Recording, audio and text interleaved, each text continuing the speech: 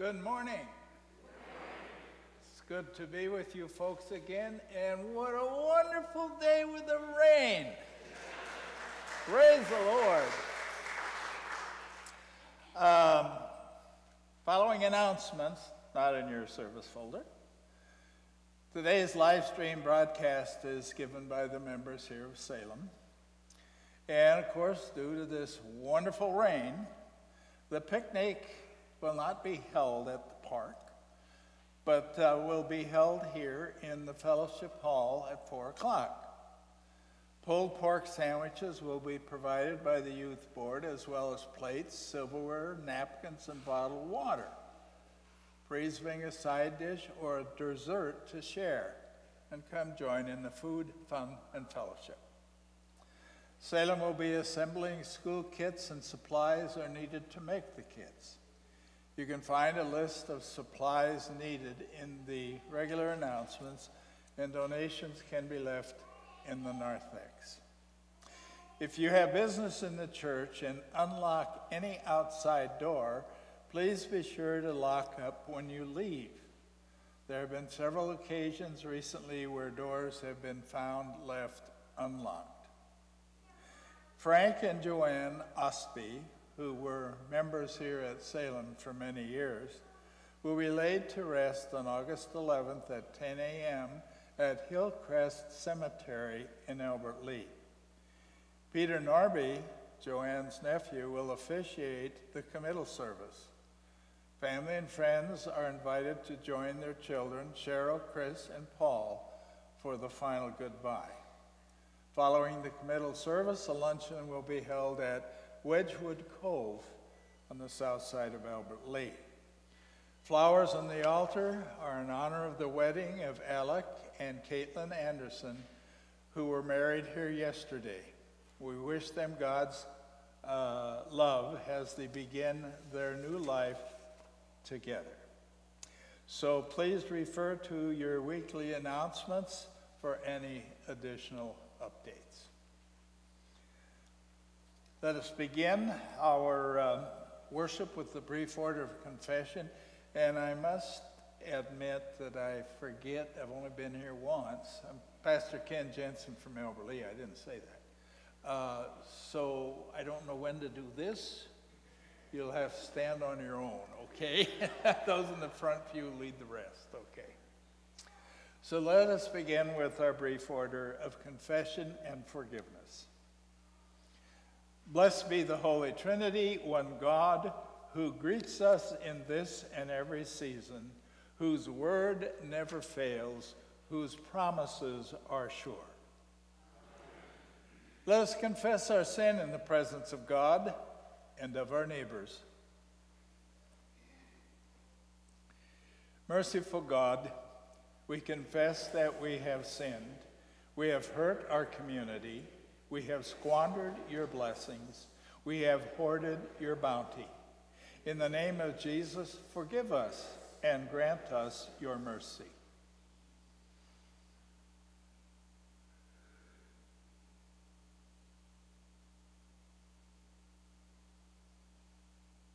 Righteous God, we confess that we have sinned.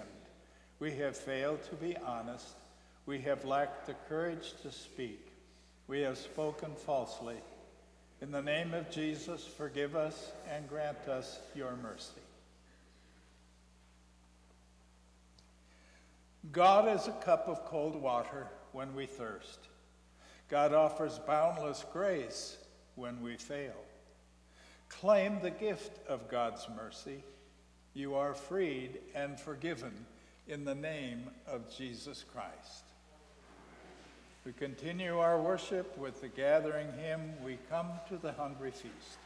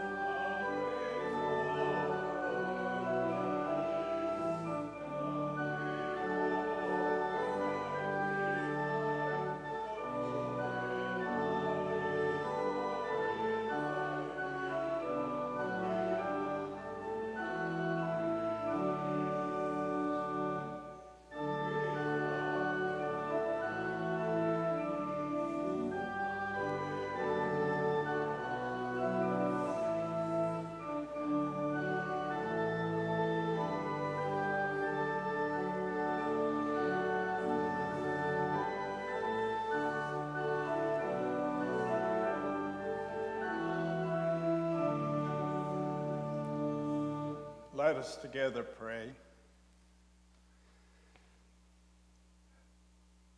Glorious God, your generosity waters the world with goodness, and you cover creation with abundance. Awaken us a hunger for the food that satisfies both body and spirit, and with this food fill all the starving world through your Son, Jesus Christ, our Savior and Lord. Amen.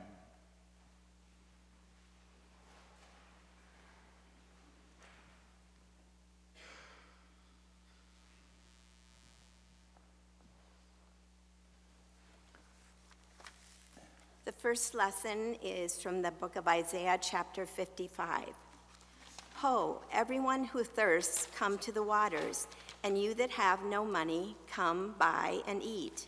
Come buy wine and milk without money and without price. Why do you spend your money for that which is not bread, and your labor for that which does not satisfy?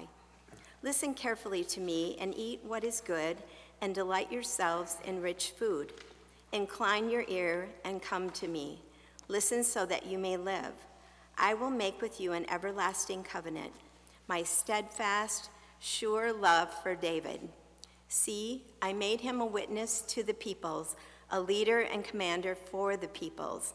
See, you shall call nations that you do not know, and nations that do not know you shall run to you, because of the Lord your God, the Holy One of Israel, for he has glorified you. Word of God, word of life. Thanks be to God. The Psalm 145 will be read responsibly, beginning with the men.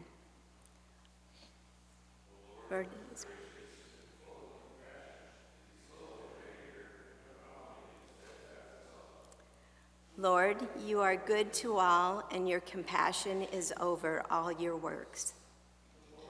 Upholds those who fall and lifts up those who are bowed down. The eyes of all wait upon you, O Lord, and you give them their food in due season. You open wide your hand and satisfy the desire of every living thing. You are righteous in all your ways and loving in all your works. You are near to all who call upon you, to all who call upon you faithfully. You fulfill the desire of those who fear you. You hear their cry and save them.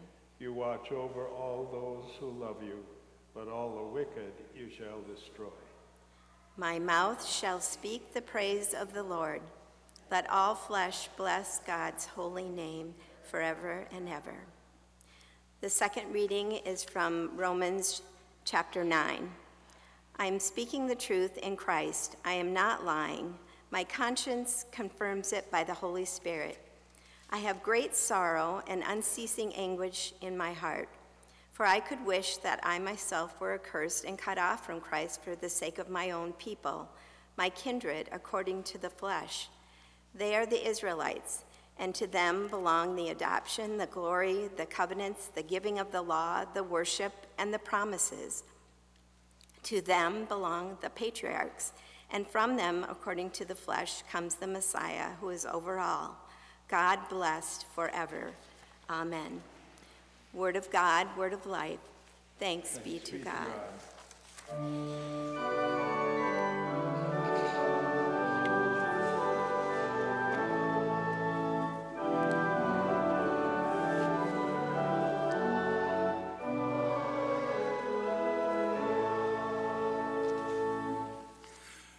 The Holy Gospel according to St. Matthew, the 14th chapter. Now when Jesus heard about the beheading of John the Baptist, he withdrew from there in a deserted place by himself. But when the crowds heard it, they followed him on foot from the towns. When he went ashore, he saw a great crowd, and he had compassion for them and cured their sick. When it was evening, the disciples came to him and said, "This is a deserted place, and the hour is now late. Send the crowds away so that they may go into the villages and buy food for themselves." Jesus said to them, They need not go away. You give them something to eat." They replied, "We have nothing here but 5 loaves and 2 fish." And Jesus said, "Bring them here to me." Then he ordered the crowds to sit down on the grass. Taking the 5 loaves and the 2 fish, he looked up to heaven and blessed and broke the loaves and gave them to the disciples. And the disciples gave them to the crowds. And all ate and were filled. And they took up what was left over of the broken pieces, 12 baskets full. And those who ate were about 5,000 men, besides women and children. Here ends the reading of the gospel.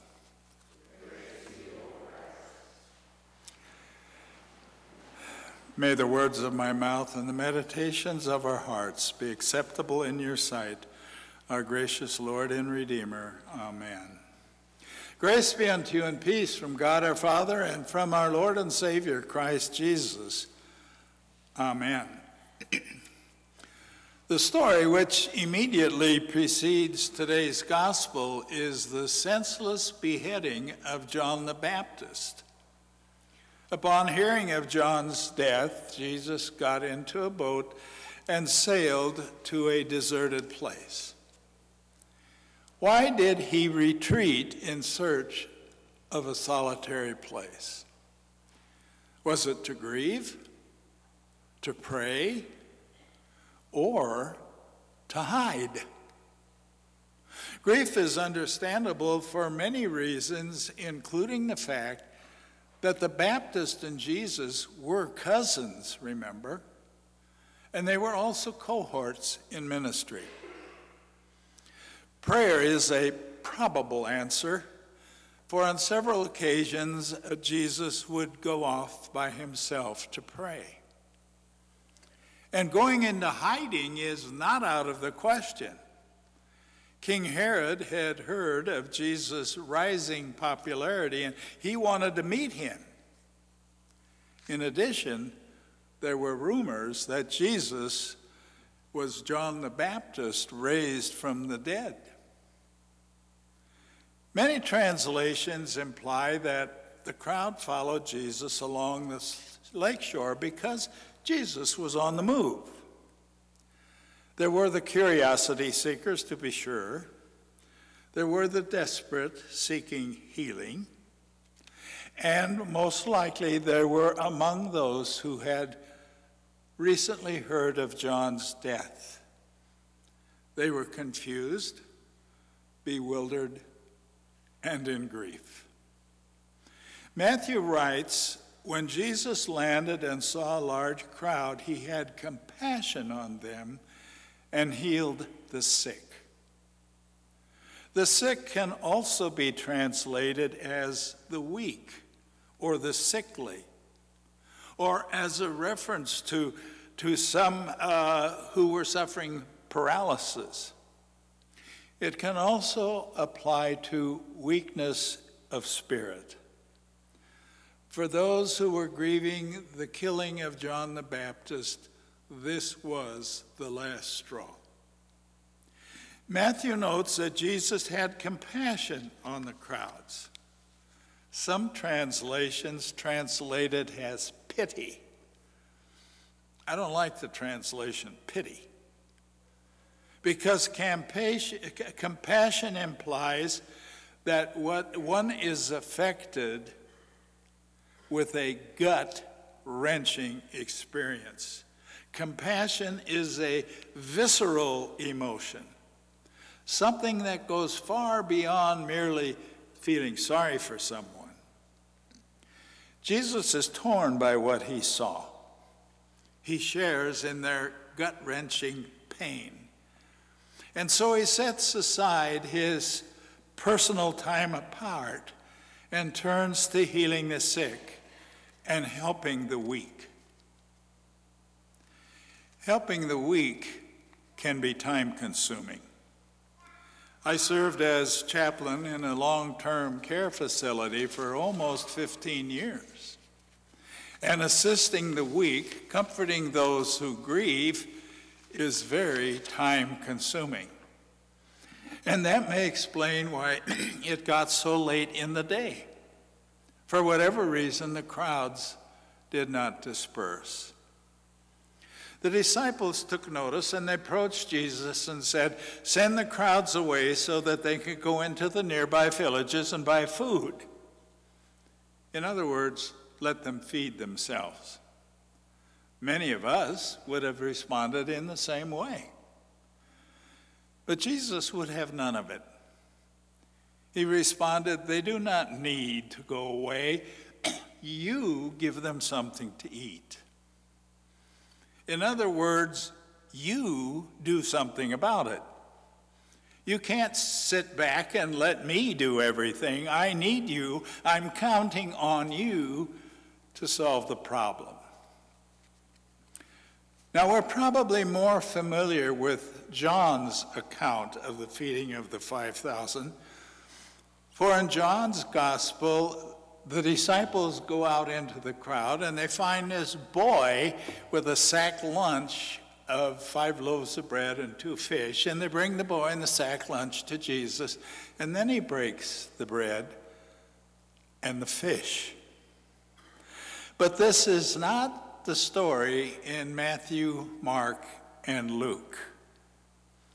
Jesus is asking the disciples, "What do you have among yourselves?" And here's where it gets interesting. Matthew tells us that Jesus took the loaves and the fish, said grace, broke the loaves and fishes into pieces, and then he gave it to the disciples, who distributed among this crowd of 5,000 men, not counting women and children. And after everyone had eaten their fill, there were still 12 baskets full of leftovers. Now, many sermons have attempted to explain how this could happen. There's the more literal approach, which simply said that Jesus did what nature does, only he did it in minutes, what may take nature months to accomplish.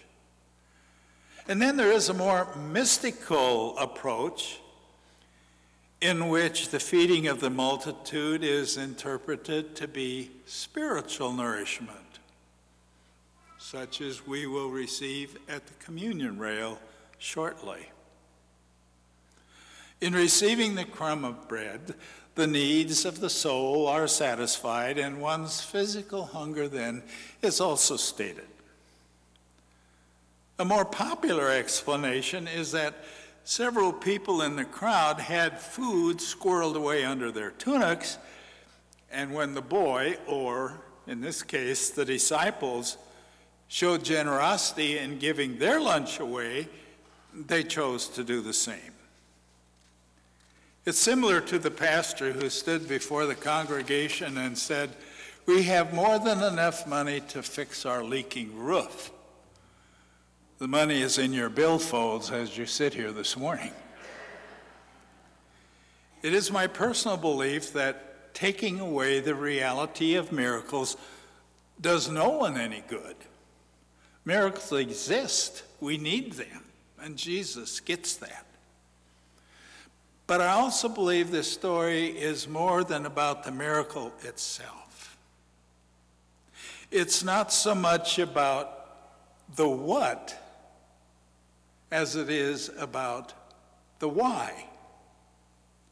The background of the story contrasts the lifestyle of the rich and famous, exemplified in King Herod's court, with those who come to Jesus: the poor, the hungry, those seeking relief. It's like switching channels on the TV from watching the Kardashians to immigrant children at our border. I believe the story serves as a reminder that God still cares for the vulnerable, the poor, the sick, the hungry, the immigrant, and the dying. Jesus had compassion on the crowd, and he remains a compassionate Jesus. That has not changed. Neither has Jesus' admonition to his disciples changed. He says to us, as he said to them, they need not go away and fend for themselves. You feed them. Daniel Deffenbaugh, who was an associate pastor of religion at Hastings College in Hastings, Nebraska, noted that Jesus blessed the bread, broke it, and gave it to the crowd. Blessing, breaking, and giving are the three essential actions of faith that mark the presence of the kingdom of God. Deffenbaugh continues saying, it is impossible to know which of these three scenarios underlies the story: blessing, breaking, or giving. Given what we know about Jesus' mission to proclaim the kingdom of God as good news for both body and soul, the latter explanation seems to hold the most theological promise. For the real miracle that takes place is not the multiplication of a few loaves and fishes, but the elimination of the barriers of selfishness that keep so many, then as now, wanting and living in fear of the other. On the one hand, our sinful nature tells us to hold on to what we have and guard what we possess as mine. On the other hand, grace acknowledges that what we own is God's blessing.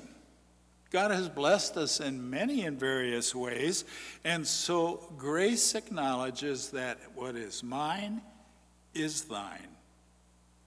In other words, what I have, little as it may be, can be broken and shared. 2 Kings chapter 4 relates the story of a widow who is being threatened by her creditors to whom she owes money. They say they will take away her sons as collateral on the debt and sell them into slavery. And so she cries out to the prophet Elisha for help. And the prophet responded by saying, "What do you have in your house?" "Nothing," she replied, "but a little oil." Elisha told her to go to her neighbors and ask for all the empty jars they had, and after she had collected their jars, she closed the door to her house and began to pour what little wine she had left into the jars. But the oil never ran out until all the jars were full. She went to Elisha and told him what had happened, and he responded, "Go, sell the oil and pay all your debts. You and your sons can live on what is left over." 5 small loaves of bread and 2 fish fed over 5,000 people with 5 baskets left over. The jar containing a few ounces of oil filled so many jars that it enabled the widow to pay her debts with enough oil left over for she and her sons to live on. Both stories are about where we see as scarcity, God sees as abundance. When facing a need, the first question to ask is, what do I have in my house? Are there a few loaves of bread and some fish or a little olive oil remaining in a jar? What do I have to give to God that God can use in a miraculous way? As a young idealistic pastor, I wanted to be that champion on the white horse, you know. I was inundated with fund appeals to eliminate poverty that existed in the third world. Nothing has changed from 50-some years ago. The need is great, and I have so little to give. It didn't take long for compassion fatigue to set in. Then a TV ad caught my attention. So you can't save the whole world, but you can save a piece of it. Where I saw scarcity, God saw abundance. We may not be able to save the world individually, but when we pool our resources, miracles happen, just as they did with the disciples. And so Jesus is asking us this morning, what do you have? We may respond, oh, very little, only 5 hot dog buns and 2 sardines. But Jesus says, bring it here. It is enough. He blesses what we bring, and we discover, yes, it is enough. May God's blessing rest upon you all. Amen.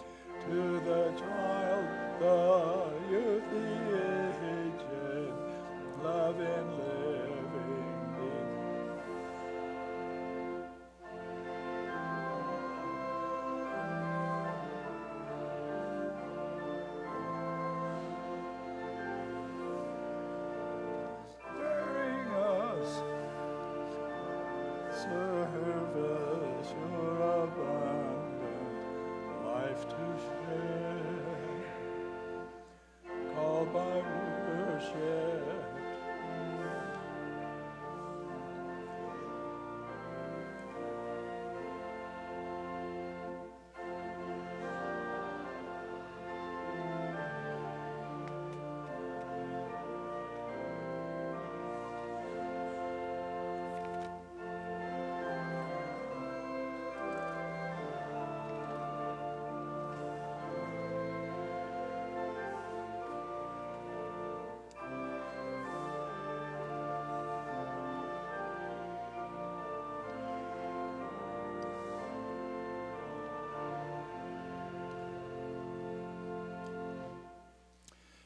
Let us confess our Christian faith in the words of the Apostles' Creed. I believe in God, the Father Almighty, creator of heaven and earth. I believe in Jesus Christ, God's only Son, our Lord, who was conceived by the Holy Spirit, born of the Virgin Mary, suffered under Pontius Pilate, was crucified, died, and was buried. He descended into the dead. On the third day he rose again. He ascended into heaven. He is seated at the right hand of the Father, and he will come to judge the living and the dead. I believe in the Holy Spirit, the Holy Catholic Church, the communion of saints, the forgiveness of sins, the resurrection of the body, and the life everlasting. Amen.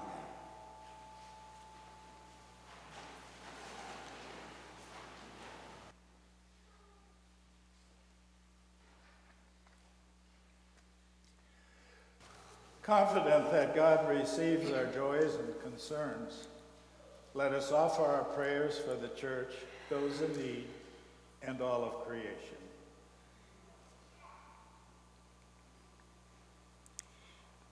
You gather your church together by the Holy Spirit. Inspire all the baptized to proclaim your abundant love throughout the world. Guide us in the mission of the gospel through word and deed. Hear us, O God. Your mercy is great. You cherish your creation, from the smallest microbe to the largest mountain. Protect fragile ecosystems, send favorable weather, supply food and water to nourish creatures, and raise us up to care for all you have created. Hear us, O God. Your mercy is great. You desire peace and justice in the world. Instill within all political leaders your desire. Support the work of international peace organizations and provide relief to those in war-torn areas. Hear us, O God. Your mercy is great. You comfort those who are hurting. Accompany those who are alone. Heal those who are sick. Provide for all who hunger or thirst. Console the bereaved. Bring joy to the sorrowful, and attend to all who call on you. Hear us, O God. Your mercy is great. You place us within communities for mutual support and love. Reveal yourself to us in worship, fellowship, and ministry with our neighbors. Provide for feeding ministries and food banks in our area, that we share your abundance with all who hunger. Hear us, O God. Your mercy is great. You have placed before us examples of faithful living who have witnessed to your promises throughout time and space. Rouse us by their lives of service and dedication to be your hands and feet in this world. Hear us, O God. Your mercy is great. This week we pray for these Salem members: Corey, Callie, Tyler, Morgan, and Landon, Christian, Roger Christensen, Joel, Marlis, Amber Christensen, Brooke Christensen, Kit Dottie, and Betsy Byers, William Clark. Hear us, O God. Your mercy is great. In your hands, O God, we commend all for whom we pray, trusting in the name of the one who reconciled all creation to himself, Jesus Christ, our Savior. Amen. Peace of the Lord be with you always. Is it your tradition to share peace with one another? Then let's do it at this time.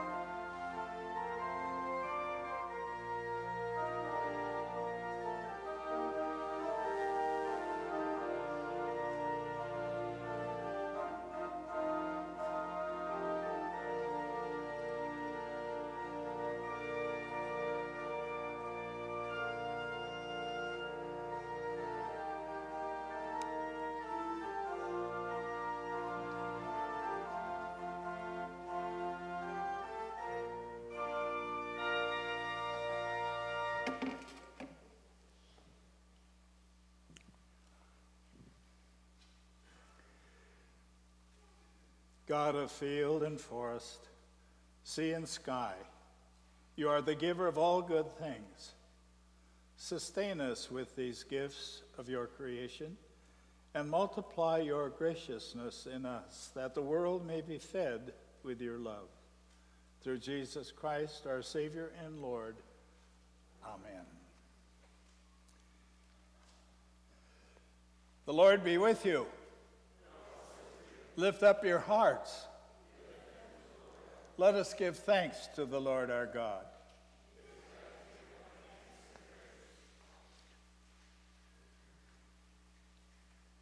In the night in which he was betrayed, our Lord Jesus took the bread. And when he had given thanks, he broke it and gave it to his disciples, saying, "Take and eat. This is my body given for you. Do this to remember me." And after supper, he took the cup. And when he had given thanks, he gave it for all to drink, saying, "This is the blood of the new covenant, given and shed for you and for all, for the forgiveness of sins. Do this as often as you drink it, to remember me." Lord, remember us in your kingdom as you have taught us to pray. Our Father, who art in heaven, hallowed be thy name. Thy kingdom come, thy will be done on earth as it is in heaven. Give us this day our daily bread, and forgive us our trespasses, as we forgive those who trespass against us. And lead us not into temptation, but deliver us from evil. For thine is the kingdom and the power and the glory forever and ever. Amen. All people are called to Christ's table. Come, eat what is good.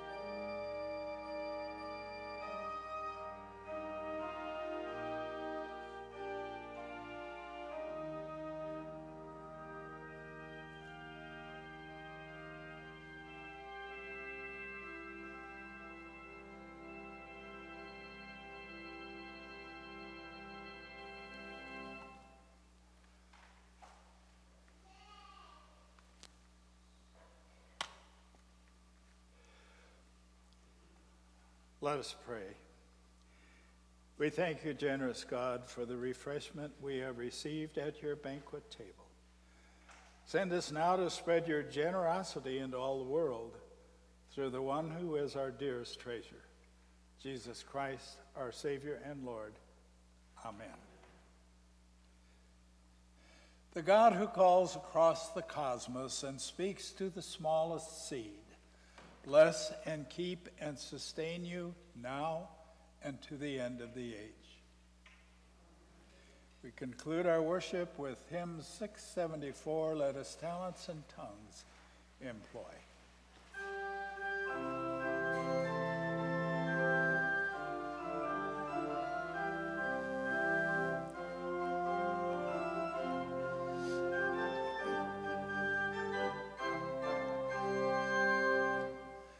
Let us talents and tongues employ, reaching out with shouts, shouts of joy.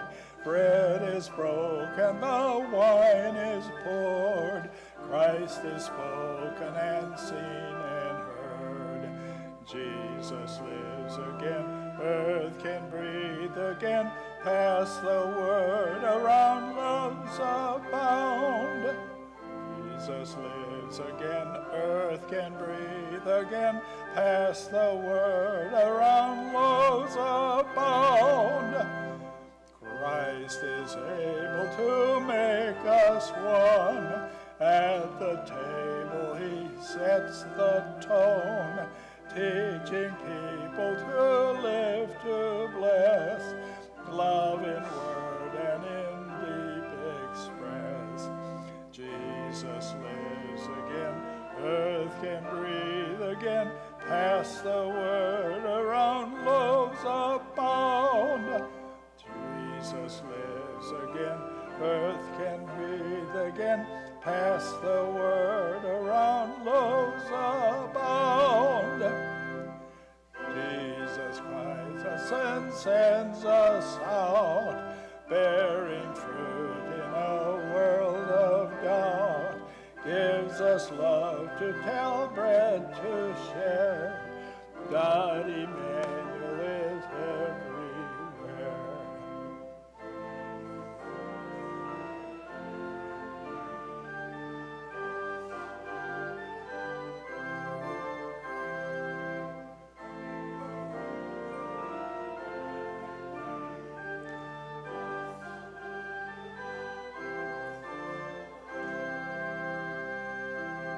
Go in peace, share the harvest.